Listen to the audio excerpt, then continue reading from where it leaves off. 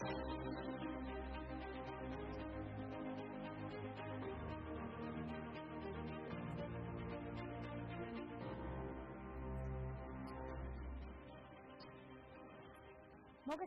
მე ვარ ჟურნალისტი ირინა ყურუა და წარმოგიდგენთ გადაცემას სათქმელი. დღეს ჩვენ შემდეგ საკითხებზე ვიმსჯერებთ. ეს არის პატარა საჩუქარი, რომელიც შეიძლება გაუკეთოს ოპოზიციას.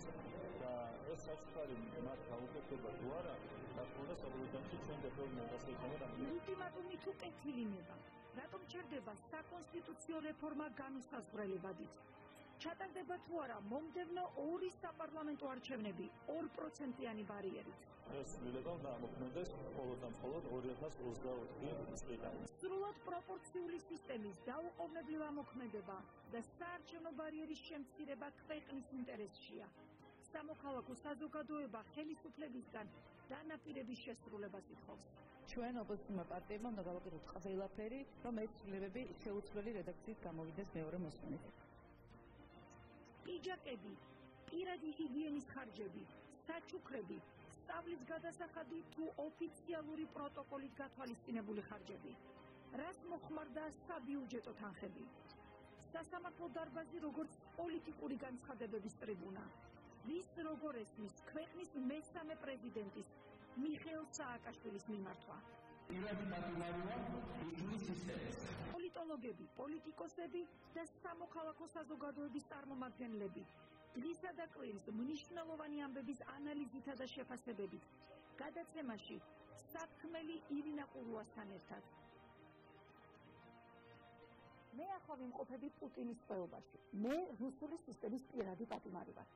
ეს მიხეილ სააკაშვილის სიტყვებია, რომელიც მან საკუთარ სასამართლო პროცესზე წარმოთქვა. სასამართლო დარბაზი პოლიტიკური განცხადებების ტრიბუნად იქცა. დღეს საზოგადოების ყურადღება საქართველოს მესამე პრეზიდენტის სასამართლო პროცესისკენ იყო მიმართული. ეგრეთ წოდებული პიჯაკების საქმეზე მიხეილ სააკაშვილის მომდევნო პროცესი 27 დეკემბერს 11 საათზე განახლდება. საქართველოს მესამე პრეზიდენტს სახელმწიფო ბრალდება 9 მილიონი ლარის გაფრანგვას ედავება. მიხეილ სააკაშვილმა დღეს სასამართლოზე რამდენიმე საკითხზე ისაუბრა. მათ შორის ტაილანდში ჩასვლის მიზნებზე, რომლის ხარჯებიც ერთ-ერთია ამ საქმეში, როგორც პირადი სარგებლობისთვის გამოყენებული საბიუჯეტო სახსრები. სააკაშვილის თქმით, ის ნამდვილად იმყოფებოდა ტაილანდში და ექსტრემურების მასპინძლობა ოკუპირებული ტერიტორიების საკითხს უკავშირდებოდა. რაც შეეხება ლეგენდარულ ბოტოქს, სააკაშვილის განმარტებით ეს სიცრუე და მას კანზე მკურნალობა სჭირდებოდა. მესამე პრეზიდენტის სიტყვასთან დაკავშირებით დიდი მოლოდინი არსებობდა. პირველი მიმართვის შემდეგ საზოგადოების ნაწილს უკმაყოფილების განცდა გაუჩნდა, რადგან ფიქრობდნენ, რომ მას ჯეროვანი ბოდიში უნდა მოიხადა იმ საქმეებთან დაკავშირებით, რაზეც იგი ბრალდებული და მსჯავრდებულია. სანდრას რატომ არ ასამართლებს? ამ ხარჯების დიდი ნაწილი, მესამედი, მეოთხედი მისია.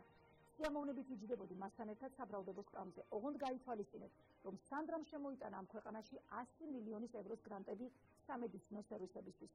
სანდრას მეშვეობით 4-ჯერ ნაკლები ქართველი ქალი კვდება მკერდის კიბოთი საქართველოში, ვიდრე მანამდე. სანდრას მეშვეობით მკვეთრად გაუმჯობესდა ჯანდაცვის სისტემა ციხეში, თქვა ექს-პრეზიდენტმა. რაც შეეხება ბოდიშის მოხდას და სინამდვილეს. სააკაშვილი ამბობს, რომ საზოგადოებამ უნდა გაითვალისწინოს მისი მდგომარეობა. თქვენ იცით, რომ ჩემი საპრეზიდენტო ოფიცინე დავდე დავით აღმაშენებლის საფლავზე და დავით აღმაშენებლის გალობანი სინანულისანი. ეს არის ზუსტად პიროვნული პასუხისმგებლობის, მმართველის პასუხისმგებლობის, მორალური კატეგორიების ერთმანეთთან შეწონა და აწონა. საზოგადოების წინაშე პასუხისგება და ფიქრი იმაზე, რა უნდა ყოფილიყო სხვანაირად.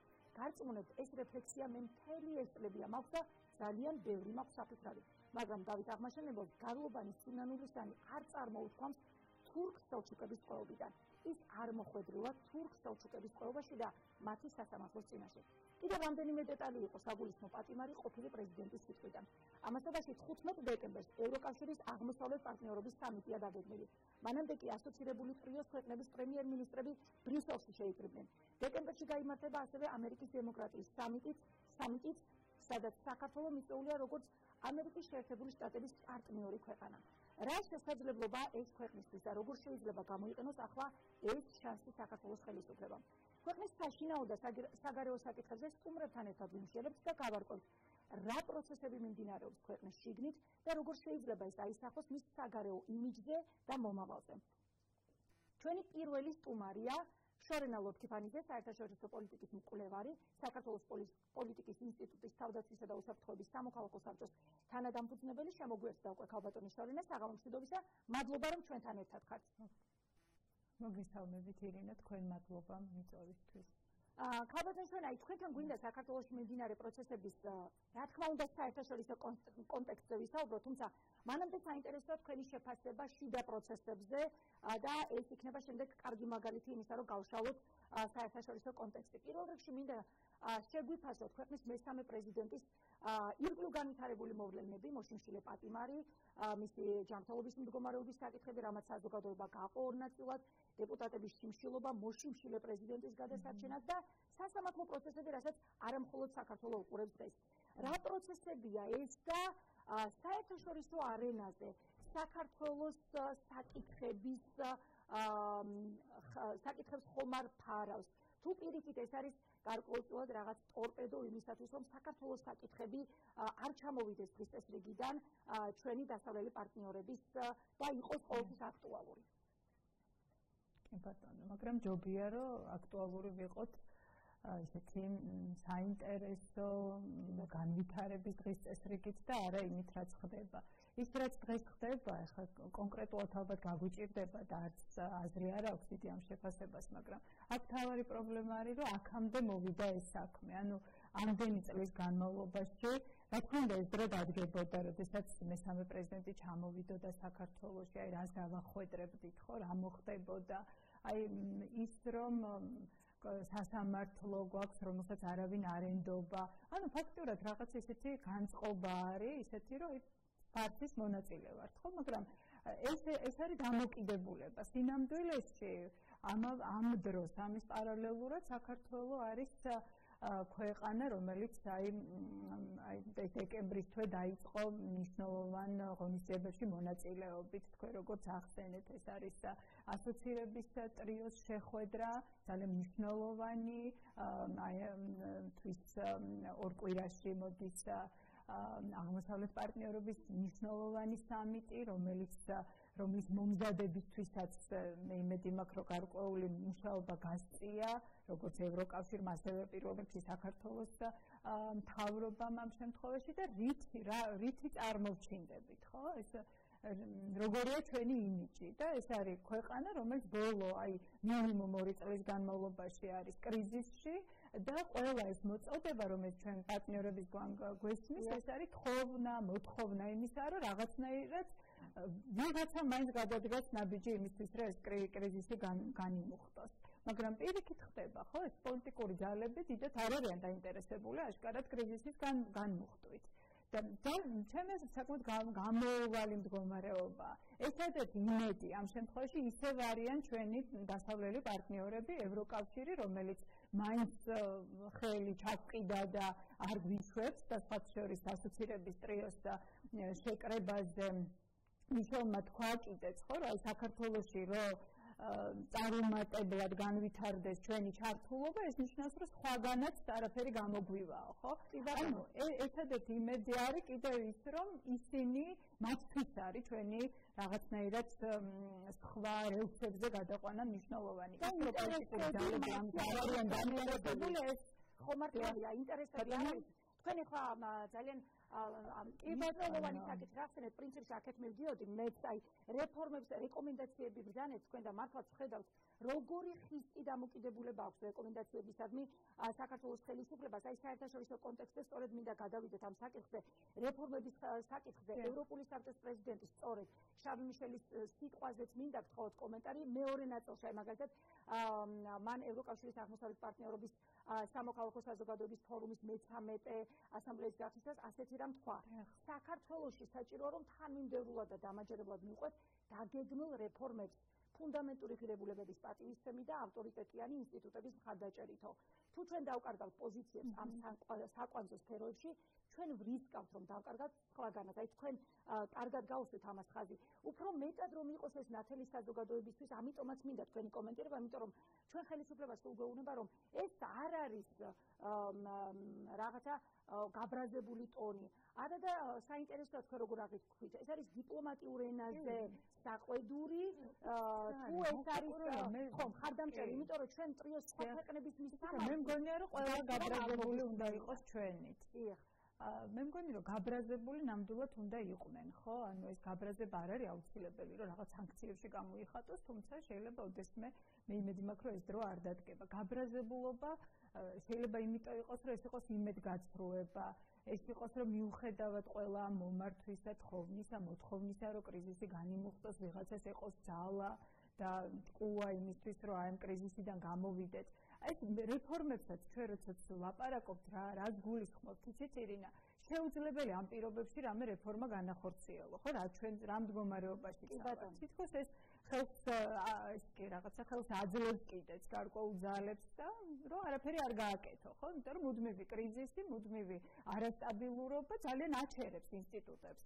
და მათ განვითარებას უშლის ხელს. აი არ არის ეს განვითარება რაღაცა სიახლეზე და არ არის мотиваციაზე დაფუძნებული. რისთვის, ხო? იმიტომ რომ აი გამოუვალია ეს მდგომარეობა. ეს მესიჯები შეიძლება იყოს გაბრაზებაც, უკმაყოფილებაც, იმედგაცრუებაც, ყველაფერი ერთად, რასაკვირველია.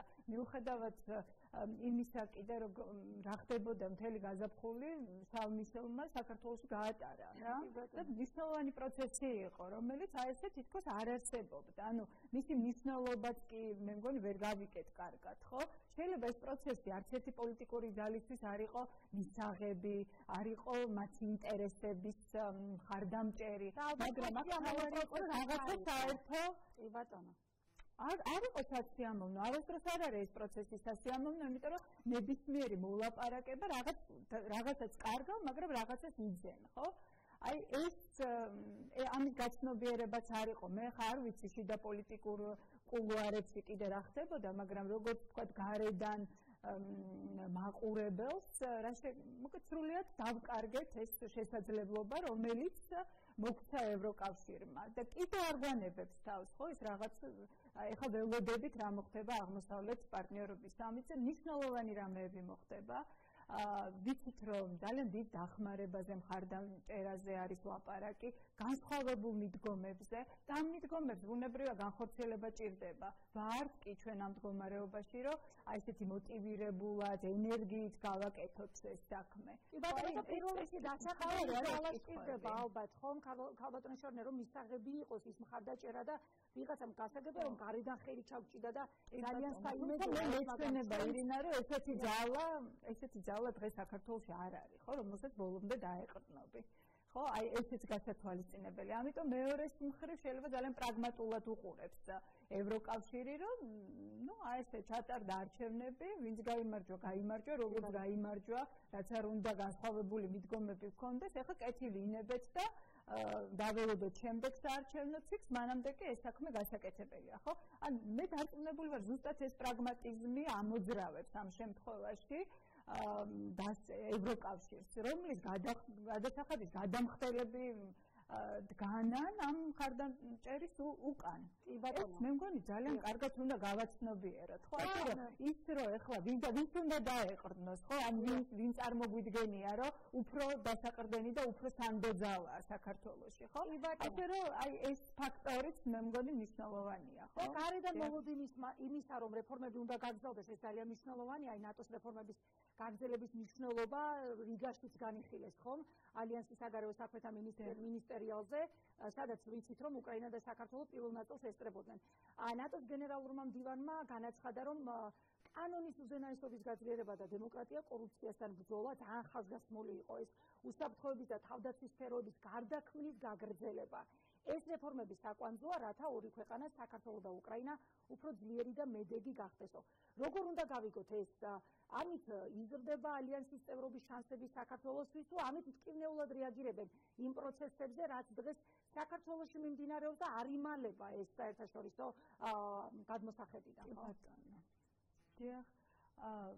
მე ეს ჩვენი ურთიერთობა, პარტნიორობა ეს რაღაცა ხანგრძლივი პროცესია, ხო? ეს წევრობა ეს არის რაღაცა დაგვირგვინება ამ თანამშრომლობის, თუმცა ის პროცესში, რომელშიც ვართ, ამან მოგცა საშუალება, რომ ბევრი მიმართულებით რაღაცა ქვეყანას რასაც თვითონ ამბობენ თავის ანგარიშებში წერენ, ხო, რომ რაღაცა მიღწევები აქვს, ხო, ამ უსაფრთხოების, თავდაცვის მიმართულებით, ამ თავდებადობის მიმართულებით ერთის მხრივ. მაგრამ მეორეს მხრივ მათ ძალიან კარგად ესმით, თუ ეს პოლიტიკური კრიზისებიდან გამოსავალი ვერ მოვძებნეთ, ეს მიმართულება შენელდება, ან ისეთი ეფექტური ვეღარ იქნება, ან შეიძლება უკვე ვეღარც არის ესეთი ეფექტური.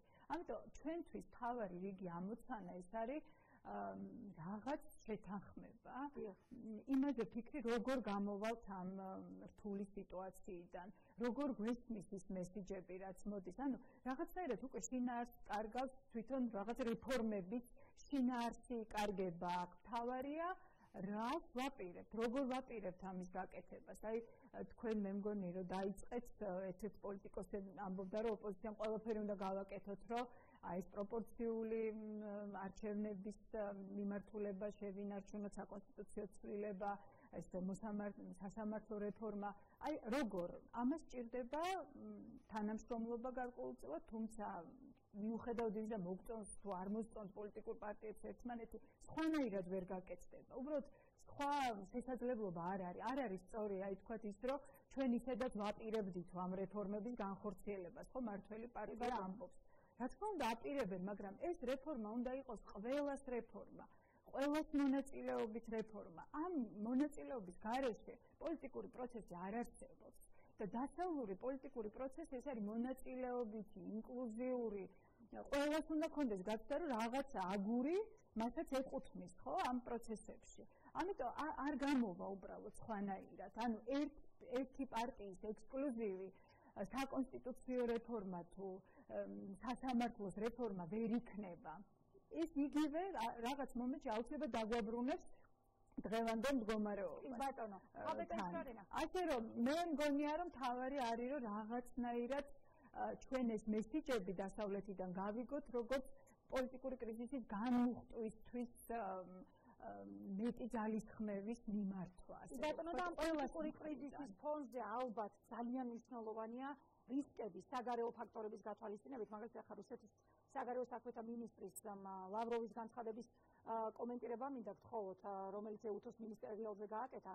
2008 წელს ნატოს ბუქარესტის სამიტის გადაწყვეტილება, რომ საქართველო და უკრაინა ნატოს წევრები გახდებიან ევროპული უსაფრთხოების კონსტრუქციის ნაღმიაო, ამბობს ის, რომელიც ერთხელ 2008 წლის აგვისტოში უკვე აფეთქდა.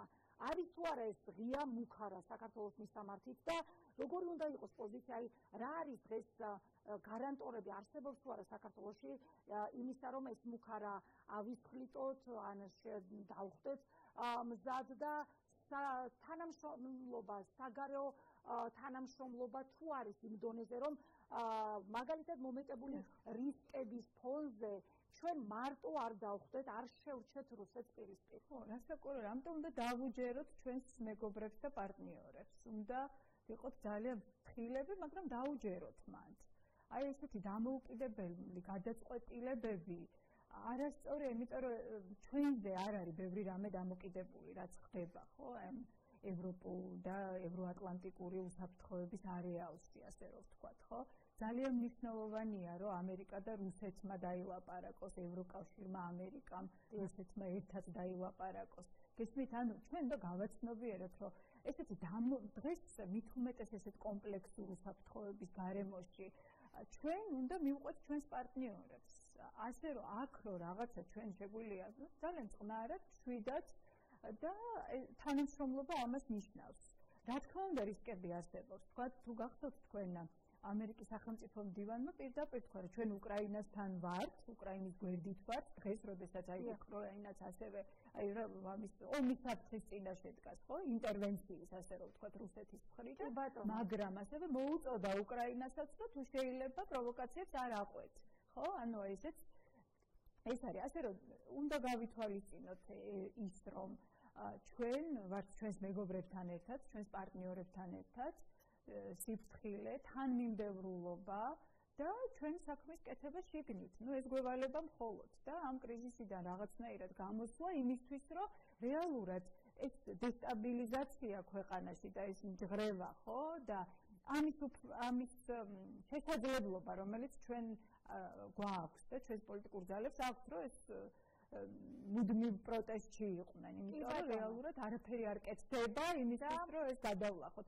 ერთადერთი შეკავება რუსეთის ეს არის შიდა პოლიტიკური სტაბილობა და პოლიტიკურ ძალებს შორის რაღაცა მნიშვნელოვანი საკითხი. განსაკუთრებით მნიშვნელოვანია ალბათ ასე დროს სამეზობლოში რა პოზიცია უჭირავთ, მაგალითად თურქეთის საგარეო საქმეთა მინისტრის და მევლութ ჩავუშოღლუს განცხადება იყო ღია მხარდაჭერასთან დაკავშირებით ძალიან მნიშვნელოვანი, როდესაც ის ნატოს ალიანსის წევრობაზე საუბრობდა საქართველოს და უკრაინის ჟურნალისტებთან საპასუხოდ კითხვებზე საპასუხოდ მან თქვა, რომ თურქეთი ღიად უჭერს ამ ორი ქვეყნის მისწრაფებას ალიანსის წევრობას. ეს ძალიან მნიშვნელოვანია, როდესაც თვითონ ნატოს წევრი ქვეყანა აკეთებს ასეთ განცხადებას.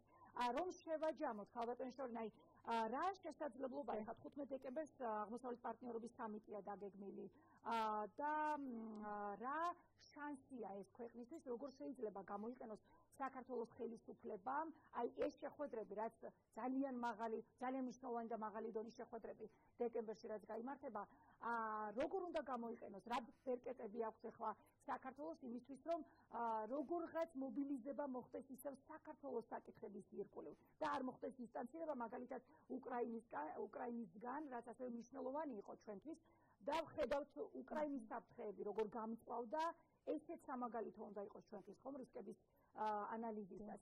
როგორ შეიძლება ეს თუ ეს შეხვედრები ნაყოფიერად გამოიყენოს საქართველოს ხელისუფლებამ? ეს შეხვედრები, როცა სტარდება, ის ფაქტურად ყველა მნიშვნელოვანი საკითხი უკვე წინასწარ შეთანხმებულია, გადაწყვეტილია, ფაქტურად ალბათ ის დეკლარაცია, რასაც სამიტი მიიღებს, უკვე მხარეებთანაც შეიძლება შეთანხმებული, უკვე სამუშაო დოკუმენტი არსებობდეს, ალბათ რაღაცები ზუსტდება. მაგრამ გამოყენება არის იმის იმპლემენტაცია, ხო? აი მერე რა მოხდება, რას დავახვედრებთ, როგორ გავაკეთებთ, რამდენად თანმიმდევრული ვიქნებით, რამდენად რაღაცნაირად ქვეყანა დაიბრუნებს და დასაყრდენი პარტნიორის და საიმედო პარტნიორის იმიჯს. აქ მხოლოდ ეს არის, იმიტომ რომ ეს მაღალი დონის შეხვედრები, როდესაც შეხვედრა ეწყობა, იქ უკვე მზად არის ის შეხვედრა. ანუ იქ არაფერი აღარ რა უნდა ქნა, ხო? ეს უკვე იღებ იმას, რასაც გთავაზობენ და გარკვეულწილად ქვეყანა მონაწილეობს ამ დღის წესრიგის შექმნაშიც, ხო? ასევე ძალიან მნიშვნელოვანია ეს ასოცირების ტრიო, რომლის გაძლიერებისთვისაც იმუშაოს ქვეყნებმა, უკრაინამაც, საქართველომაც, მოლდოვამაც. ეს იმისთვის არსებობს, რომ მარტო დეკლარაციის დონეზე არ დარჩეს, რომ ეს სამი ქვეყნის პარტნიორობა და საერთო ინტერესები, ღირებულებები რეალურ თანამშრომლობაში, ხო, იქ ეკონომიკური მიმართულება, სატრანსპორტო, ჯერ არ ჩანს, ხო, თანამშრომლობის ძლიერი შედეგი როგორღაც. ვერ გამოჩნდება, იმიტომ რომ ეს ქვეყნებიც ხო თავის შიდა პოლიტიკური პრობლემებით არიან ძალიან გადატვირთული, მაგრამ ერთი ძალიან საინტერესოა აი მოლდოვას რო შევხედოთ, აი იქ არჩევნებმა, ახალი პრეზიდენტის არჩევამ ლეგიტიმაცია მოახდინა, ხო, სახელმწიფო ძალის და ამიტომ რაღაცა უფრო მეტი დამშვიდდა თითქოს ქვეყანა, თუნდაც ბევრი პრობლემაა, მაგრამ აი ეს ლეგიტიმაციის საკითხი აღმოჩნდა რომ არის მნიშვნელოვანი, ხო, ეს მოლდოვა ამის კარგი მაგალითია, ასე რომ მოკეთ ჩვენ რეალურად უნდა შევძლოთ, რომ ის შესაძლებლობები, რაც ჯერ არსებობს, და არ მიდის ეს შესაძლებლობები. ძალიან დიდი მადლობა. მოკეთ მივხედოთ ჩვენ თავს კარგად, ხო? და გამოვიყენოთ ეს განჯერი ნაყოფიერებს.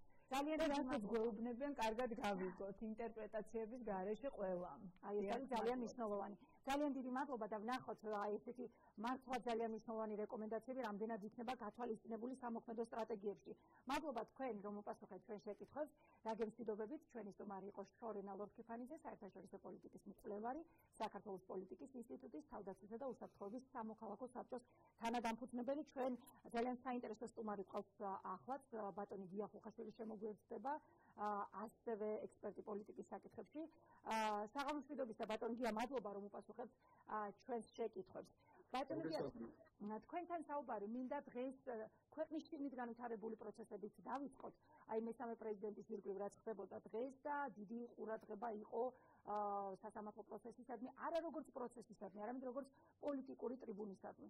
ჩვენ საზოგადოების ნაწილის განწყობა პირველი მიმართვის შემდეგ ნახეთ იყო გარკვეულწილად გაღიზიანებასთან ასოცირებული ნაწილისა, იმიტომ რომ საზოგადოებაში განცდა რომ ჯეროვანი ბოდიში ვერ მოისმინეს მიხეილ სააკაშვილისგან დააკლდათ მას ფინანსური იმ საქმეებზე, რაზეც დღეს ეს სასამართლო პროცესები მიმდინარეობს და რაზეც არის ხო ბრალდებული მიხეილ სააკაშვილი. დღესაც საინტერესო პასაჟი იყო რამდენიმე საკითხზე. თქვენთვის ყველაზე მნიშვნელოვანი საკითხი რა იყო? აი რაზე სჭირდებოდა საზოგადოებას განსაკუთრებული, ინფორმირებული, არგუმენტირებული პასუხები სააკაშვილისგან? Ну, да, იცით, როგორც ესე ვთქვათ, ხო, მონანიება ხდება ცოტა სხვა ვითარებაში. ხა მიმდინარეობს სასამართლო პროცესი, ანუ ეს არის სამართლებრივი თემა და ბუნებრივია, ხა არც ერთი ბრალდებული მონანიებას არ დაიწყებს, ხო, სასამართლო პროცესზე ის ბუნებრივია თავს იცავს და შესაბამის ინტერპრეტაციებს აძლევს ყველაფერს, ხო? ასე რომ ხა იმის ილუზია და იმის მოლოდინი რატო ქონდა ვიღაცას სასამართლო პროცესზე აღიარებით ჩვენებებს დაიწყებდა ხა აღიარებით ჩვენებების მიცემა სააკაშვილი გაუგებარია, იმიტომ რომ ეს იქნებოდა ბრალდების დადასტურება მის მიმართ და ის ამბობს არის უდანაშაულო და შესაბამისად ხა ბოდიშის მოლოდინი შეიძლება გაჩნდეს როცა ის იქნება თავისუფალი და ითქვის რომ რაღაცები მოინანიებს, მაგრამ როდესაც კონკრეტულ ესე რომ ვთქვათ, მსჯავრთან არის დაკავშირებული ეს ყველაფერი, ну ძალიან მიამიტი საზოგადოება ყავს, ხო, რაღაც მოლოდინები, პრეტენზიები და ასე შემდეგ მოგვიყვება. და პროცესი არაფერი ეს დეტალებით რომ ეს არის წინა პოლიტიკური პროცესი, ხო, ეხლა პოლიტიკა დომინირებს ამ ყველაფერზე, აქ მართლმსაჯულების წილი არის ძალიან მცირე და ამას კიდევ უფრო ამცირებს ხელისუფლების და თუნდაც პროკურატურის მიდგომები. საქმე იმაში გახლავთ, რომ ძალიან დიდი დისბალანსია იმ ვერბალურ ბრალდებებსა და რეალურ საქმეებს შორის, ხო, რასაც ჩვენ ვისმენთ ხელისუფლებისგან, იმიტომ რომ ხელისუფლება უბრალოდ ლაპარაკობს, რომ სააკაშვილი იყო წამებელი, მკვლელი, სადისტი და ამ დროს ასამართლებენ არამიზნობრივ ხარჯებზე, ხო, შეგაიდანია, თუ მკვლელი იყო, მკვლელებაზე გაასამართლე რა, ხა ვიძახდებ მკვლელია და ასამართლებდე და ეძახდე ამას, ხა ერთი მხარე ეძახის ბოტოქსების საქმეს, მეორე მხარე ეძახის პიჯაკების საქმეს, ხო, ანუ ფაქტობრივად მართლმსაჯულება აქციეს ცირკად და რასაც ქვია. რაც ყველაზე სამწუხაროა, თვითონ პროკურორებიც უფრო აპელირებენ უფრო რაღაც პოლიტიკურ თემებზე, ვიდრე სამართლებრივზე, ხო, რაც პრინციპში აგრეთვე კიდევ უფრო სავალალოს ხდის მთელ ამ ყველაფერს, რაც ყველაზე ტრაგიკომიკულია შეიძლება ითქვას, აი დავუშვათ იგივე ერთი ეპიზოდი ავიღოთ, როდესაც პროკურორმა დააკავშირა მიშა სააკაშვილის ბოტოქსი 26 მაისის მოვლენებთან, როდესაც სამართლებრივი კავშირი აქ არანაირი არ არის, ხო, ეს არის წმინდა პროპაგანდისტული კავშირი, რაც მხოლოდ სააკაშვილის ინტერესებშია, რომ ესეთი სიცილოები და სიბრიყვე აკეთებს რაციონალ ბევრი პროკურატურა, რომ მე პოლიტიკურ ანგაჟირებაში დავდო ბრალი და ჩვენ ეს ვნახეთ. მაგრამ ამასთანავე ტრაგიკომიკული ის იყო, რომ აღმოჩნდა, რომ ეს ადამიანი, ეს პროკურორი იმ პერიოდში მუშაობდა იმ საგამოძიებო ნაწილში, რომელიც 26 მაისის მოვლენებს იძიებდა. წარმოიდგინეთ რა ფარსად აქციეს ყველაფერი, ხო? აი იგივე ავიღოთ ჯირბლიანის მკვლელების შეწყალებასთან დაკავშირებული პროცესი, ხო? აი იქაც ნახეთ აი როგორი სიტუაცია გვაქვს. იმისათვის რომ ჯირბლიანის მკვლელები ამნისტიის აქტში მოხვედრილიყვნენ, რომელიც მერე სააკაშვილმა გამოსცა და რის გამოც მერე ის გასამართლდა, ამას სჭირდებოდა მომზადება რასაკით, რომ სასამართლოს უნდა შეეცვალა ამ ადამიანებისთვის ბრალი, ანუ მუხლი უნდა შეეცვალა, კვალიფიკაცია უნდა შეეცვალა და შეემსუბუქებინა მათი მსჯავრი.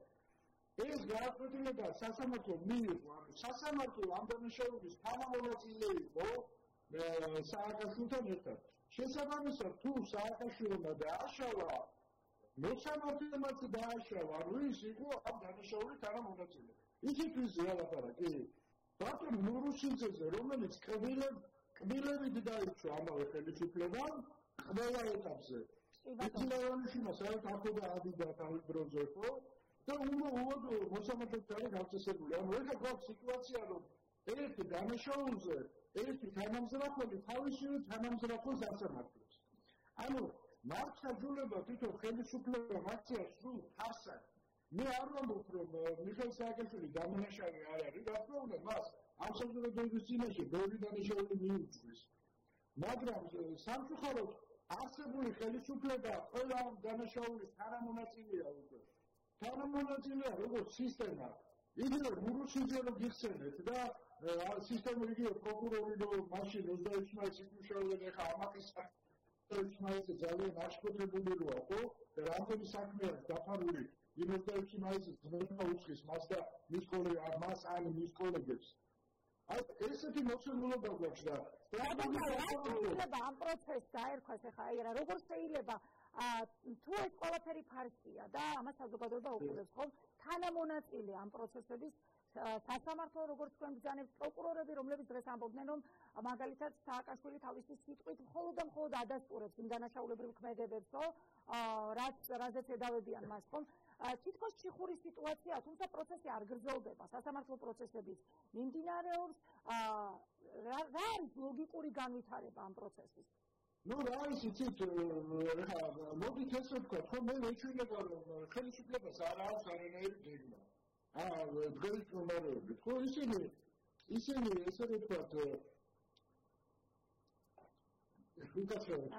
სიტუაციურად მოქმედებენ მიშა სააკაშვილს მე ვფიქრობ რომ აქვს გეგმა ხო ის არ ელაპარაკება არც სამართლეს არც პროკურორებს ხო ის არ აღიარებს საერთოდ ამ მართლმსაჯულებას ის ელაპარაკება საზოგადოებას ქვეყნის შიგნით და ქვეყნის გარეთ იგივე საზოგადოების ის ნაწილი რომელსაც ხელისუფლებამ დაუმტკიცა რომ მიშა არის მკვლელი და სადისტი ხო და ამას ეუბნებოდნენ წლების განმავლობაში დააწმუნეს საზოგადოების საკმაოდ დიდი ნაწილი ამაში რომ მიშა არის სადისტი მონსტრი და ასე შემდეგ ხო ეხლა საზოგადოების ეს ნაწილი დაბნეულია რა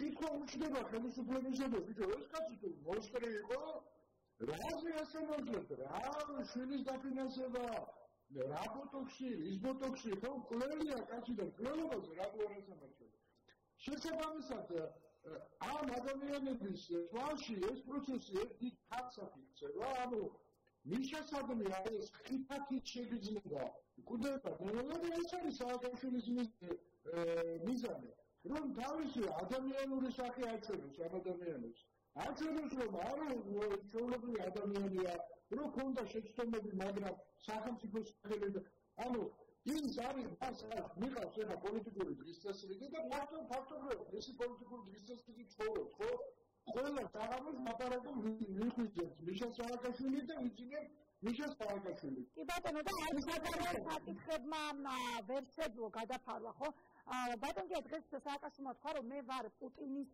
პირადი ტყვა პრინციპში ეს რა პირველად არ მოგვისმენია ხო რუსეთის ტყვა მეო ასეთი რამ განაცხადა და ამ კონტექსტში მინდა გკითხოთ აი რისკებთან დაკავშირებით ჩვენ გავიგეთ ხო მოთხოვნა აქვს ასეთი რუსეთს რომ ნატოს აღმოსავლეთით გაფართოების საწინააღმდეგო გამოსვლები აქვს მას და ის მზარდი აგრესია რაც მადაც გარკვეულწილად პოლიტიკური და პოზიციებიც რაც კავკასიაში გაიმყარა და პროცესები რაც საქართველოში მიმდინარეობს რაზეც სააკაშვილი ამბობს რომ სწორედ ამ პროცესის ნაწილი არ მინდოდა გამხდარიყავიო გვახსოვს რომ გორის ჰოსპიტალში თავდაპირველად სწორედ ამ მოტივით არ უნდა მას გადასვა თუ არ უნდა არ ჩამოსულიყო რა და მომავალი პოლიტიკური პროცესი იქნებოდა მისი ჩამოსვლა ხო მისმა ჩამოსვლა ხო ისეაც ხელისუფლება რომელიც ძალაუფლების არაფერზე არ ფიქრობს ხო არც სახელმწიფო პრობლემაზე, არც მაგაზე არ ფიქრობს, რაზე ფიქრობს ეს ხელისუფლება. მათ თუ არა გამერ ფასეულობა და სისტემა. ეხლა მე შევსვარ იმაზე რომ ჩვენი ხელისუფლება პუტინთან არის შეკრული. არავისგან არ არის შეკრული, მაგრამ მათ არა წყობრი სისტემა ფასეულობათა. თუ გაჭირდათ, თუ ჭირდებათ ეს სიზახიან გაუმარჯოს ნატოს, მაგრამ ხალხი გაჭირდათ დაიძახება გაუმარჯოს წითელ არმიას, ხო? ანუ შეეკრებიან იმას, ვინც უზრუნველყოფს მათ ერთადერთ ფასეულობას, ანუ ხელისუფლებაში ყოფნას. მათ მეტი არაფერი არ აინტერესებთ, არა აქვს არანაირი წყობი მოხაზრებები ძალაუფლების გარდა სხვა საკითხებზე. კი ბატონო, ბატონო, თუ შეიძლება აი რუსეთის ფაქტორზე და რისკებზე როცა ვსაუბრობთ, ხო? ეხლა როდესაც ხედავთ, რომ უკრაინა ზარდი განგრძობადი აგრესიის წინაშე დგას და აი უკვე ზიად საუბრობენ იმაზე, რომ რუსეთი ემზადება მორიგი ანექსიისთვის. ამ შემთხვევაში საქართველოსთვის იზრდება თუ არა რისკები რუსეთის მხრიდან და იმართოს ისე, რომ ამ პროცესებმა არ ყვებოს ისევ რუსეთის ინტერესები და მიზნები. იზრდება, რა თქმა უნდა და ეხლა როგორ უნდა მოიცეთ, აი მე და თქვენ ლაპარაკს გააცხადებებს, პოლიტიკურ გააცხადებებს, თუ საგარეო პოლიტიკურ უსაფრთხოების საკითხებში იღებს ხელისუფლება, რომელიც ამ თემაზე არ ფიქრობს დამოკიდებს საერთოდ. იმიტომ რომ მისი მანევრი არის ესეთი, ხო? ვინ მოიგებს, შევხედავთ, რუსეთი მოიგებს, დავუძახეთ, გაუმარჯოს პუტინს, ისინი ანუ მათ არ აქვს არანაირი, ანუ ეს გეოპოლიტიკა, სტრატეგიული არჩევანი, ეს არის სიტყვის მასალა. მათთვის და არა ფასეულობითი არჩევანი, ხო? მე მეცაც გეტყვით, ჩვენი მართლობითი სისტემა რას გავს და საუბრობს. არ გავს ის უფრო აწყობილია რუსულ მატრიცაზე, ანუ ჩვენ ხელისუფლებას გეოგრაფიულად უნდა იყოს ევროპაში, რო ამბობენ გეოგრაფიულად უნდა. ეს არ არის ფასეულობითი არჩევანი. მათ უნდათ რომ თავი ქონდეთ ევროპაში, ის უпростоრეთ თავი ქონდეთ ევროპაში და ერთი ადგილი გაიძღონ უკაცრავად ამ სიტყვისთვის, მაგრამ თავი აქვს რუსეთში. იმიტომ რომ ისე არის გონება მოწყობილი ავტორიტარული სისტემა, საარჩევნო მამაძაბლობა, ერთპარტიული დომინაცია, ხო? ვინ ჩვენთან არის, ჩვენი მტერია, ეს ყველაფერი რუსული ისტორიებია. დასავლეთში ესე არ ხდება.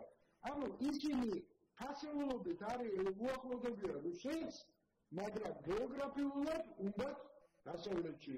ეხლა ეს არის აბსურდი, ხო? შეუძლებელია სხეულის ერთი ნაწილი ქონდეს ევროპაში და მეორე ნაწილი რუსეთში, ხო? ეს რაღაცა არ არსებობს. იმიტომ რომ მით უმეტეს როდესაც ფრონტის ხაზი გატარებულია დასავლეთსა და რუსეთს შორის, რამაირად უნდა მოახერხონ ეს ყველაფერი, ხო? ამიტომ ჩვენ ეხლა რა რეკომენდაციას არ უნდა დავდოთ, რაც არ უნდა ჭკვიანური რაღაცები ვთქვა, რა აზრია, იმიტომ რომ ეს ხალხი არ ფიქრობს ამაზე. არც იფიქრებენ, ჩვენ ძალიან ჭკვიანურიც რომ შევთავაზოთ, არ აინტერესებთ, იმიტომ რომ ერთ-ერთი სკამია მათი კერტი, მათი ფასეულობა და ბიზნესი დაუბრეკა, ეს ციფრული ტელეკომი და ბიზნესი დარეკა. მეტი არაფერი არ აინტერესებთ ამას იგი.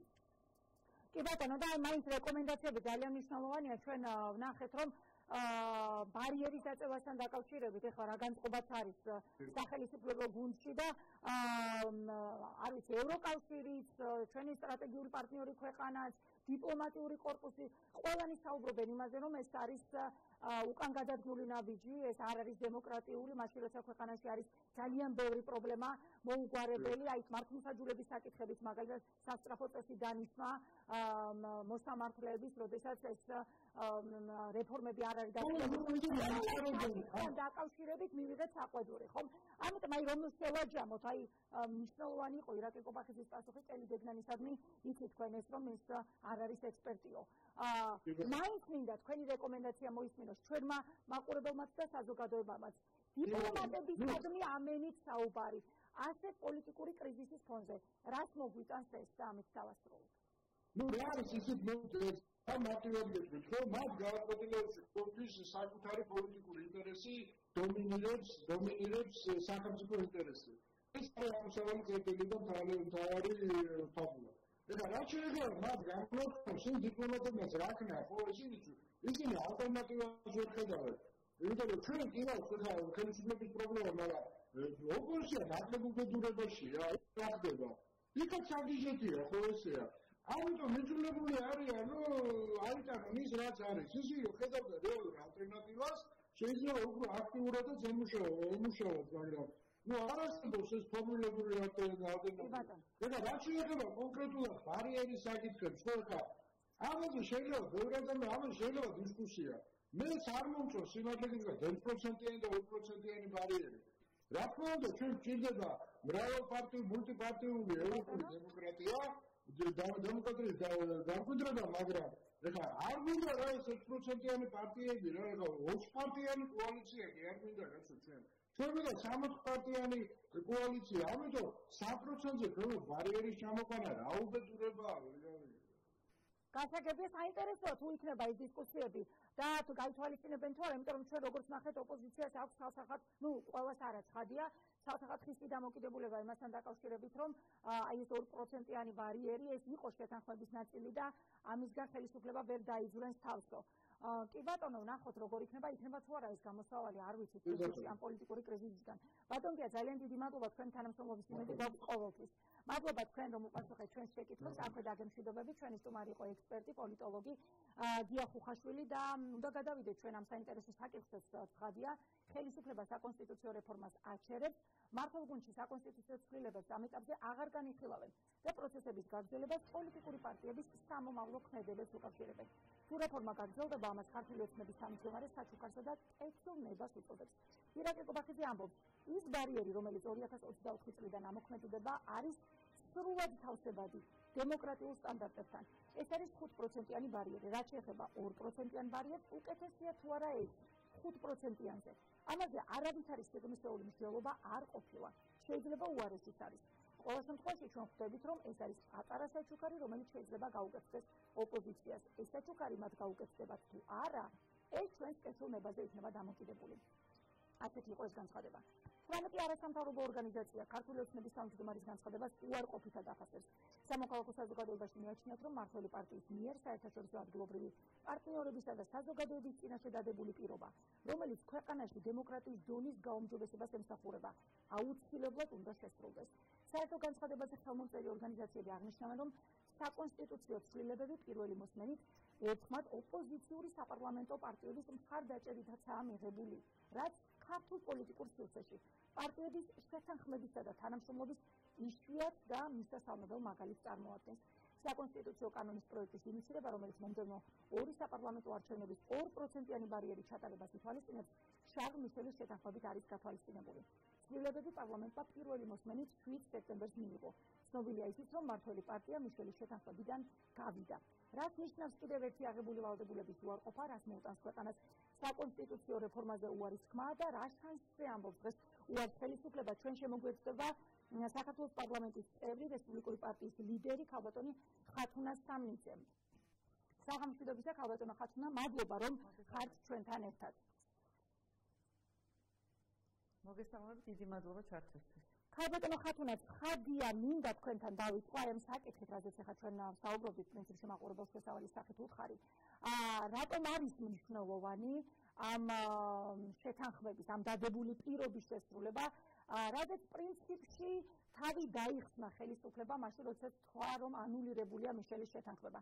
თქვენ აი მე ვნახეთ თქვენი ინტერვიუები და სექტემბერშივე გამოთქვამდით ეჭვს, რომ მეორე მესამე მოსმენაზე გავიდოდა კი ამ სახით ეს ცვლილებები და საერთოდ გავიდოდა კი ეს საკითხი, რასაც პირველი მოსმენით უყარის კენჭი. როგორია დღეს თქვენი განწყობა, ჩვენ ვნახეთ, როგორ აისხლიტა ყველა კრიტიკული დამოკიდებულება, ყველა რეკომენდაცია არა მხოლოდ ქვეყნის შიგნიდან, არამედ ქვეყნის გარედან, ჩვენი მეგობარი ქვეყნების დიპლომატების მიერ მიღებული ეს რეკომენდაციები. როგორია ეხლა თქვენი განწყობა? მოგესალმებით კიდევ ერთხელ, დიდი მადლობა ჩართვისთვის.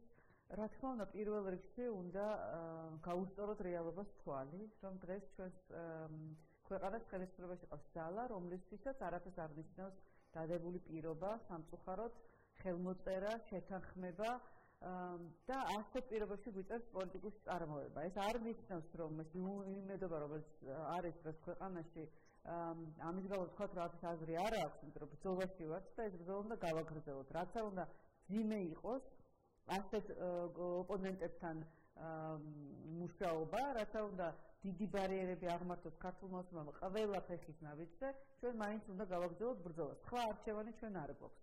შევთანხმდით, პირველი მოსმენაც იყო, რომ ქვეყანა მიიღებს შემდეგი ორი არჩევნები, იქნება სრულად პროპორციული და ქვეყანა მიიღებს 2%-იან ბარიერს. 2%-ზე ყოველთვის ჰქონდა ქართულ ოცნებას სკეპტიციზმი, მაგრამ ჩვენ შევთანხმდით ბოლო-ბოლო ხელი მოვაწერეთ 90-ზე მეტმა დეპუტატმა ოპოზიციიდან ხელისუფლებიდან ხელი მოვაწერა ინიციატივას და კენჭი უყარეთ ეს იშვიათი შემთხვევა, როდესაც ხელისუფლება და ოპოზიცია საერთაშორისო პარტნიორების გარეშე, მათ შორის ბოლოს ეთანხმება ასეთი იყო, როცა პროკურორის ჩანაწერი, გენერალურ პროკურორთან დაკავშირებით ჩანაწერი ამოვიღეთ ამ ინიციატივიდან, მაშინ შევთანხმდით ოპოზიცია და ხელისუფლება სრულიად ნორმალურად დისკუსია კამათის იყო, მაგრამ შევთანხმდით და პირველი მოსმენით მივიღეთ ცვლილება. მაშინ ასევე დადო პირობა ქართულ მოსმენამ, რომ თუ ჩვენ დავეთანხმებოდით ოპოზიციური პარტიები გენერალური პროკურორის შესახებ პუნქტის ამოღებას ამ ინიციატივიდან სხვა მხრივ არ შეეხებოდა არსებულ რედაქციას ცვლილების. ანუ 2%-ით დარჩებოდა, შემდეგი ორი არჩევნები რომ უნდა იყოს პროპორციული, იმასაც დატოვებდა. სამწუხაროდ იგივე რეალობა მივიღეთ, დღეს უკვე ქართულ ოცნება იწყებს ამ სიტყვების უკან წაღებას, ხო, გვესმის განცხადებები ბატონ ირაკლი კობახიძისგან, მმართველი პარტიის თავმჯდომარისგან, რომ როგორ მოიქცევა ოპოზიცია ეს იმაზეა დამოკიდებული, ან ეს არ შეეხება რიგგარეშე არჩევნებს და ასე შემდეგ. პირველ რიგში ოპოზიციამ მოამზადოს წინადადებებიო. თითქოს არც ყოფილა ამ თემაზე საუბარი, შეხვედრები, ეს პირველი მოსმენა არ ვიცი როგორ თავისით და პირველი მოსმენის მიღება მაშინ როგორ განხორციელდა. წარმოადგინონო მათ არგუმენტებიო. აი ამაზე რას ვიტყვით? ის ალბათ საუბრობს, არ ვიცი, ალბათ საუბრობს ბარიერის 2%-3% ამ საკითხზე. ჯერ ერთი ამ საკითხზე რომ ვისაუბროთ, საჭიროა შეხვედრა კამათი და მეორე მოსმენა. მეორე მოსმენა არის არსებითად მუხლების განხილვა ამ ინიციატივის. რა თქმა უნდა, მანამდე უნდა იყოს შეთანხმება კონკრეტული, შეთანხმება არის 2%. თუ ქართული ოცნება თვლის, რომ პროცენტი უნდა შეიცვალოს, მაგრამ ეს არ არის მისი მთავარი გზავნილი ამ ბოლო დღეებში. მთავარი გზავნილი არის ის, რომ პირველ რიგში მათ არ სურთ, რომ რიგგარეშე არჩევნებს შეეხოს სრულად პროპორციული სისტემა. თუმცა ამბობენ, რომ არჩევნები არ იქნებაო. თქვენ იცით ამის შესახებ? არ იქნება. მაგას გულით ხო? ანუ ძალიან მკაცრად უკვე რამდენი ხანია გვესმის მმართველი გუნდისგან, რომ რიგგარეშე არჩევნები არ იქნება, რაც არ უნდა ხშირად დააყენოს ეს მოთხოვნა ოპოზიციამ.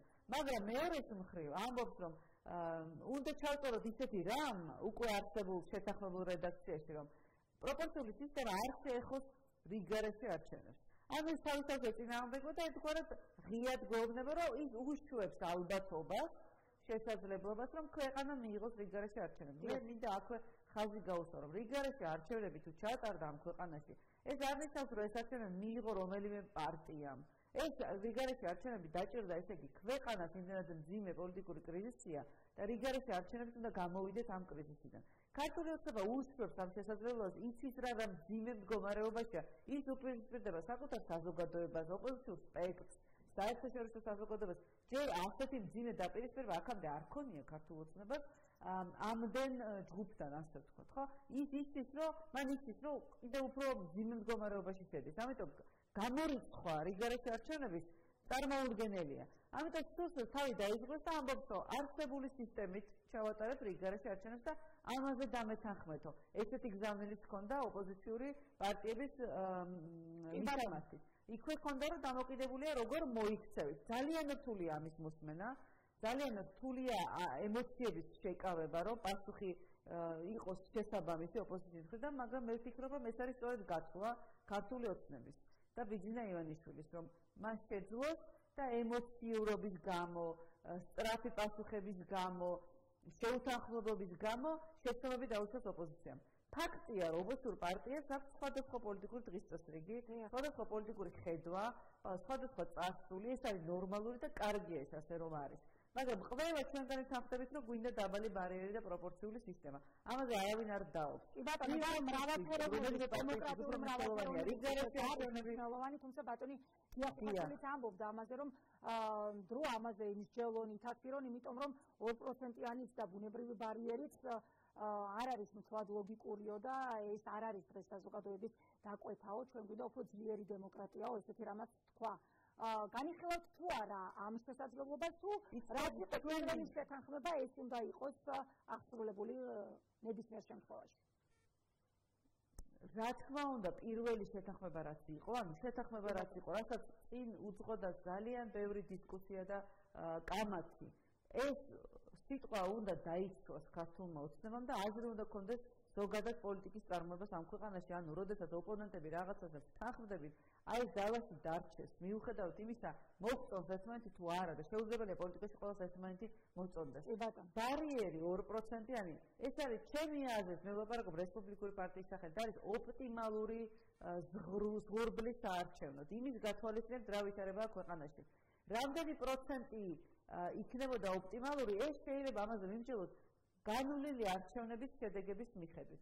ყველამ ძალიან კარგად ვიცით, რომ თუ საკონსტიტუციო ცვლილებები არ იქნა მიღებული, დარჩება არსებული სისტემა, რომელიც არის 5%-იანი ბარიერით. და ასეთ ვითარებაში აუცილებლად მივიღებთ ორპარტიულ პარლამენტს. და აქ უნდა ვიტყვი, რომ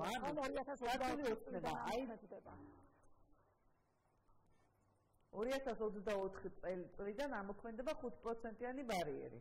თუ რიგგარეშე არჩევნების შეძელით და გვაქვს ამ ქვეყანაში რიგგარეშე არჩევნები, ის ჩატარდება ისე ზუსტად როგორც ჩატარდა საპარლამენტო არჩევნები. ანუ 120 შერეული სისტემით, რომელიც ვიცით, ყველა თანხმდები შეთანხმებული ვართ, რომ მაჟორიტარული სისტემა ხელისუფლების სასარგებლოდ წყდება ხოლმე. აი ასეთ ვითარებაში თქვენ რა ბერკეტი გაქვთ ახლა? ცნობილია ხომ უკვე ხელისუფლების პასუხი, ეს არ იყო ერთი ადამიანის პირადი განწყობა, მან თქვა ხო სახელმწიფო გუნდის გადაწყვეტილება პრინციპში და ეს არ იყო ასევე პირველი შემთხვევა. უკვე მე რამდენად გაიმეორეს და დეპუტატების კომენტარებშიც მეორდება ეს განწყობა, რომ მოხსნილია დღის წესრიგიდან 2%-იან ბარიერზე საუბარი და არ განიხილება სასამართლო საკონსტიტუციო რეფორმა უკაცრავად. ეს თქვენ თუ ხესად არ ჩამოვაყალიბებთ, თქვენ როგორ აიძულებთ, რომ მეორე მოსმენაზე ეს საკითხი გავიდეს, იქ ტექნიკური დეტალები ყოველთვის მოიძებნება იმისთვის, რომ ჩავარდეს საკითხი, მაგრამ ეხლა ოპოზიციას რა ბრძოლის რა მეთოდი აქვს მზად? მართული გუნდისგან მე არ მომისმენია განსხვავება, რომ მორჩა ამაზე საუბარი, ამბობენ, რომ სამსჯელოა, რაღაც პირობებს აყენებენ, შანტაჟის ენით გვესაუბრებიან, ყველაფერი ეს გასათვალისწინებელია, რა თქმა უნდა, მაგრამ როგორც ადრე ვთქვი, ეს არის მოცემულობა, რომ ხელისუფლებაში ყავს ასეთი ძალა. ამის გათვალისწინებით ოპოზიციური პარტიები ვაგრძელებთ ბრძოლას და ყველა ბერკეტის გამოყენებას იმისთვის, რომ ქართული ოცნება ვაიძულოთ თუ დავარწმუნოთ იმაში, რომ ამის გარეშე ძალიან მძიმე ვითარებაში აღმოჩნდება თავადაც. ხშირად ამბობენ პატარა პარტიების ინტერესი, დიდი პარტიების ინტერესი, მე ამას არ ვეთანხმები. ეს არის ქვეყნისთვის სასიცოცხლოდ მნიშვნელოვანი რეფორმა, დაბალი ბარიერი და სრულად პროპორციული სისტემა მომდევნო ნებისმიერი არჩევნებისთვის და ჩვენი ხელთ არსებული ყველა ბერკეტი ნიშნავს ეხლა მოლაპარაკებებს. ჩვენ ოპოზიციურმა პარტიებმა სხვადასხვა დღის წესრიგის მქონემა პირველ რიგში ერთმანეთთან უნდა მივიღოთ გადაწყვეტილება და ერთმანეთში უნდა შევთანხმდეთ. ესეთი ეტაპია გასავლელი და ქართული ოცნება ცდილობს, რომ აქ შეიტანოს შეუთანხმებლობა, ბზარი, ან ყველა ერთად გააჩიანოს ერთ რადიკალურ ოპოზიციას დაარქვას ყველას, ანუ ყველა მიზანი რაც არის ქართულ ოცნებაში უნდა განვიხილოთ, როგორც მათი მხრიდან მიზანი რაც არის უნდა ვიცოდეთ და რა თქმა უნდა აუცილებელია, რომ იძულებული გავხადოთ ქართული ოცნება, რომ დავსხდეთ მაგიდასთან და ვისაუბროთ. ქართული ოცნების მხრიდან საჯარო განცხადებები და შანტაჟის ენით საუბარი არ არის სწორი და ქვეყნისთვის დამაზიანებელი. აუცილებელია, რომ ეს პროცესი გადავიდეს მოლაპარაკებების მაგიდაზე, მაგრამ პირობები უნდა დავიცვათ. საინტერესოა, როგორ იქნება დაცული ეს პირობები, ჩვენ რა თქმა უნდა თქვენთან ერთად ვადევნოთ თვალყურს მართლაც მნიშვნელოვანი პროცესები ვითარდება. მადლობა თქვენ, რომ გვიპასუხეთ. ჩვენი სტუმარი იყო ხათუნა სამნიძე, საქართველოს პარლამენტის წევრი და რესპუბლიკური პარტიის ლიდერი. კიდევ ერთი საინტერესო სტუმარი გვყავს. გადავდივართ ქალბატონ გვანცა წულუკიძესთან, იგი საქართველოს დემოკრატიულ ინიციატივას წარმოადგენს და კანონის უზენაესობის პროგრამის დირექტორია. საღამოშვიდობისა, ქალბატონო გვანცა. მადლობა, რომ უპასუხებთ ჩვენ შეკითხვებს. თქვენი ორგანიზაცია იმ არასამთავრობო ორგანიზაციებს შორისაა, რომლებიც უარყოფითად აფასებენ ირაკლი კობახიძის განცხადებას საკონსტიტუციო რეფორმის შეჩერებასთან დაკავშირებით. გითხარით უფრო მეტი რას მოუტანს ქვეყანას საარჩევნო ბარიერის დაწევაზე უარის თქმა, ჩვენ ვიცით სახელმწიფო გუნდის განწყობა, რომ არ იქნება რიგგარეშე არჩევნები და 5%-იანი ბარიერი და სრულად პროპორციული მოდელი ამოქმედება 2024 წლიდან. Აი ამ გარდამავალ პერიოდში რა იქნება სწორედ ამაზე ახლა დავა. Გვითხარით ამ განწყობის 2%-იან ბარიერზე უარის ქმნის უარყოფითიც და დადებითიც თუ კი ასეთი რამ აქვს პრინციპი. მოგესალმებით კიდევ ერთხელ, მივესალმებით თქვენს ტელემაყურებელს, მადლობა მოწვევისათვის. ხო, სანამ აი უარყოფითი მხარების ჩამოსვლაზე გადავალთ, ალბათ მნიშვნელოვანია, რომ გავიაზროთ, რომ ეს არ არის აი ეს სრულად პროპორციული სისტემა და დაბალი საარჩევნო ბარიერი, მათ შორის არა უმეტეს, ასე ვთქვათ, 2%-იანი ბარიერი, ეს არ არის ვინმეს ახირება, ეს არ არის არც ოპოზიციის ახირება და არ არის არც მათ შორის არასამთავრობო ორგანიზაციების ახირება. ეს არის მხოლოდ და მხოლოდ მიმართული იმისაკენ, რომ გაუმჯობესდეს ქვეყანაში დემოკრატიის დონე. რამაც აი ხელი უნდა შეუწყოს იმას, რომ საკანონმდებლო ორგანოში მოხდეს სხვადასხვა ჯგუფების ინტერესები და განმტკიცდეს პლურალიზმი, ხო? როდესაც ჩვენ საუბრობთ ნეგატიურ გავლენაზე, ალბათ ორი ნაწილად უნდა გავყოთ ეს. რას მოუტანს ეს გადაწყვეტილება თუ კი საბოლოოდ ჩამოყალიბდა ქართული ოცნება, რომ უარს ამბობს ამ ცვლილებებზე ქვეყანას შიგნით და რა გავლენა ექნება მას ქვეყნის გარეთ, ხო? ქვეყნის შიგნით და როდესაც ქართული ოცნება საუბრობს იმაზე, რომ უნდა დასრულდეს პოლარიზაცია, ეს იქნება ერთ-ერთი ყველაზე მეტი წამახალისებელი სწორედ ამ პოლარიზაციის გაღრმავების და მე მინდა გითხრათ, რომ ნამდვილად მაქვს მოლოდინი, რომ თუ კი ეს გადაწყვეტილება მიღებული იქნა ოცნების მიერ, ერთადერთი მიზანი, რისთვისაც ოპოზიციის დიდი ნაწილი დღეს არის პარლამენტში, არის სწორედ ეს საარჩევნო კოდექსის საკონსტიტუციო ცვლილებები. თუ კი ამაზე იტყვის ქართული ოცნება უარს, ჩვენ შესაძლოა დავდგეთ კიდევ უფრო მძიმე პოლიტიკური კრიზისის პირას. და ცხადია, ეს ნამდვილად ვერ შეუწყობს ხელს აი ზუსტად ამ პოლარიზაციის პროცესს. რაც შეეხება საერთაშორისო დონეზე ქართული იმიჯთან მიმართებაში, თქვენ იცით, რომ საარჩევნო რეფორმა, როგორც ერთ-ერთი მნიშვნელოვანი საკითხი იყო მიშელის შეთანხმების ნაწილი, რომელზეც ქართული ოცნება დათანხმდა თავის დროზე და მიუხედავად იმისა, რომ იგი მიშელის შეთანხმებიდან გამოვიდა და ფაქტურად უარი თქვა მის შესრულებაზე, მან პირველი მოსმენით მაინც მიიღო ეს სექტემბერში და ეს პირველი მოსმენით ამის მიღება მოხდა არა მხოლოდ ქართული ოცნების, არამედ ოპოზიციური პარტიების დიდი მხარდაჭერით, რაც იყო ძალიან მნიშვნელოვანი პროცესი სწორედ ამ პოლარიზაციის დასრულებისკენ გადადგმული. კი ბატონო, განსაკუთრებით სწორედ მიშელის დოკუმენტის შველიებენ ერთ-ერთ არგუმენტად, რომ არჩევნების შედეგებმა, სადაც იყო დათქმა, რომ 53% თუ ჩამოსწებოდა, მაშინ რიგარეში არჩევნები იქნებოდა დღის ტესტრიგში, ხომ? ეხლა ესეთი არგუმენტი ხელისუფლების არის ის, რომ თავისთავად მოიხსნა ეს საკითხი რიგარეში არჩევნებისა. ირაკლი კობახიძე ძალიან კაცად და მკაფიოდ ამბობს, რომ არ იქნება რიგარეში არჩევნები და ეს არის ერთ-ერთი არგუმენტი იმისა, რომ 2024 წლიდან ისედაც ამოქმედება ის ჩანაწერი, რაც გვაქვს კონსტიტუციაში. ხედავთ თქვენ ამაში ლოგიკას? ირაკლი კობახიძე რას ამბობს, ეს არის ერთი და ის რეალობა, რაც გვაქვს, არის მეორე. ქვეყანაში არის ძალიან მძლავრი პოლიტიკური კრიზისი, არის ძალიან სერიოზული საზოგადოებრივი, ესე ვთქვათ, აღშფოთება და პროტესტი და ერთადერთი, რასაც შეუძლია ამ ეტაპზე ქვეყანაში ხელისუფლებას დაუბრუნოს ლეგიტიმაცია და ქვეყანა დააბრუნოს ისევ ნორმალურ მდგომარეობაში, არის რიგარეში არჩევნები.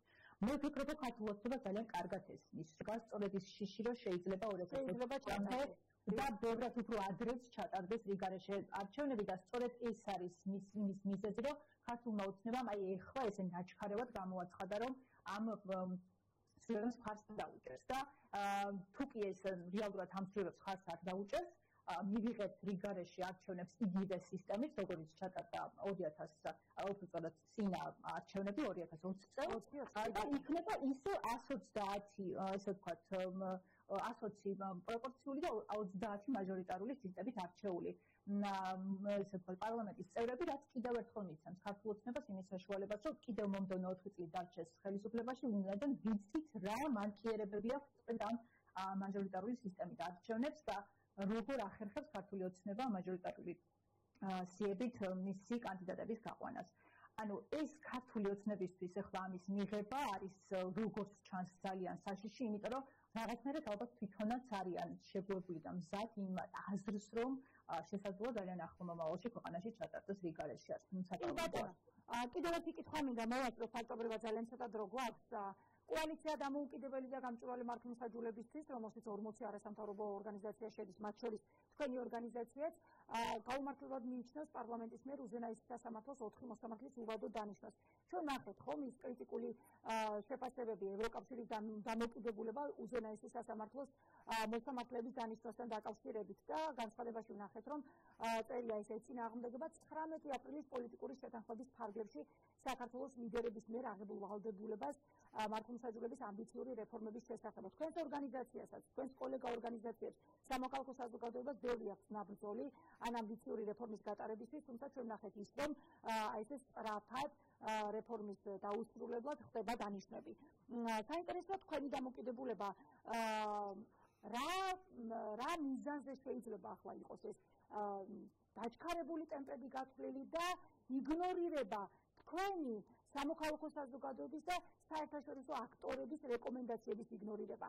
აი რა შეხედავთ ლოგიკურ განვითარებას პროცესის და შედეგს? ხო, ну, პირველ რიგში აღნიშნავ იმას, რომ ჩვენი იგნორირება უკვე მოსატანიც აღარ არის, რადგანაც ქართულმა ოცნებამ აბსოლუტურად უგულებელყო ჩვენი დასავლელი პარტნიორების რეკომენდაციები და მათი მოწოდებები.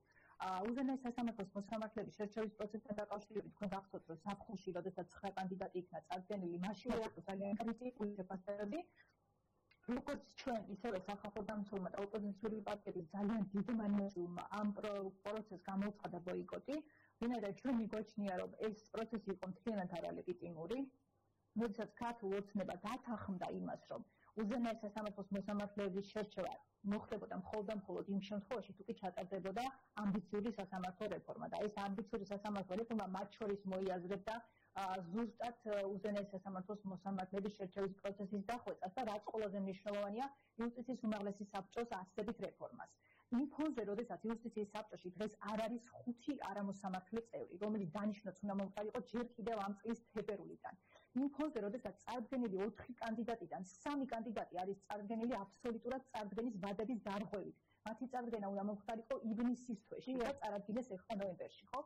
აი ამ ფონზე, როდესაც ამ ხელა შიდა და გარე კრიტიკა და პროტესტი არსებობს ამ პროცესის მიმართ, ქართული ოცნება მაინც გრავს ამ ნაბიჯს და მიზანი არის აქ ძალიან ათელი და ერთადერთი. ქართულ ოცნებას დღეს ჭირდება სასამართლო, ჭირდება იგი როგორც მოკავშირე, იმისათვის, რომ მან გაანეიტრალოს მისი პოლიტიკური ოპონენტები და ჩვენ ხედავთ, რომ ძალიან ბევრი საქმე პოლიტიკური ლიდერების იქნება ეს თუ აქტივისტების არის დღეს სასამართლოში მიმდინარეობს განხილვა და ქართულ ოცნებას დღეს ისე ჭირდება სასამართლოს მხარდაჭერა როგორც არასდროს. ამიტომ ის მზად არის, რომ სასამართლოს დაუდგეს გვერდით, გაატაროს მისი ინტერესები, გააძლიეროს კლანი, რის სანაცვლოდაც იგი ელის იმ გადაწყვეტილებებს, რომელსაც ელის სასამართლო. ბატონო და ეს პროცესები დაჩქარებულ ტემპებში განახორციელოს.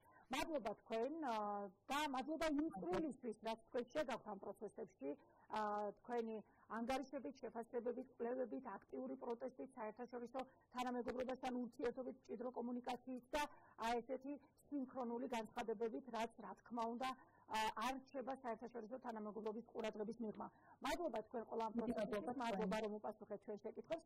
ჩვენი სტუმარი იყო გვანცა წულუკიძე, არასამთავრობო ორგანიზაციის საქართველოს დემოკრატიული ინიციატივა კანონის უზენაესობის პროგრამის დირექტორი. და ასეთი იყო ჩვენი გადაცემა დღეს, ასეთი იყო ჩვენი სათქმელი. დიდი მადლობა იმისთვის, რომ იყავით ჩვენთან ერთად და ხუთშაბათამდე გემშვიდობებით.